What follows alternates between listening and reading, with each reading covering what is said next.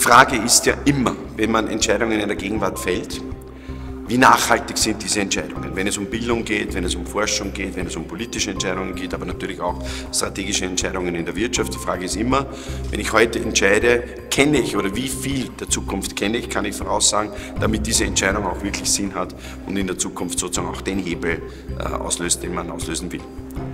Ich sage aber allerdings immer, bei allen Technologien, die wir zur Verfügung haben, es wird immer auch einen unvorhersehbaren Teil bei der Zukunft geben, was aber nicht bedeutet, dass wir uns für den nicht auch vorbereiten können.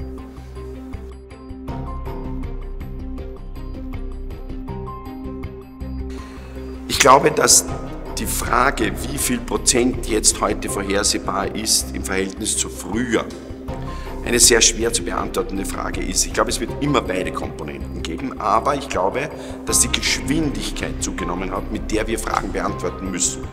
Das heißt, wir werden heute viel, viel öfter unvorhersehbare Dinge lösen müssen als früher, aber auch immer wieder viel, viel öfter auch die vorhersehbaren Fragen beantworten müssen. Das heißt, die Geschwindigkeit zwingt uns ein bisschen auch zu sagen, es wird beides mehr im täglichen Alltag und wir brauchen gute Systeme, um Antworten parat zu haben.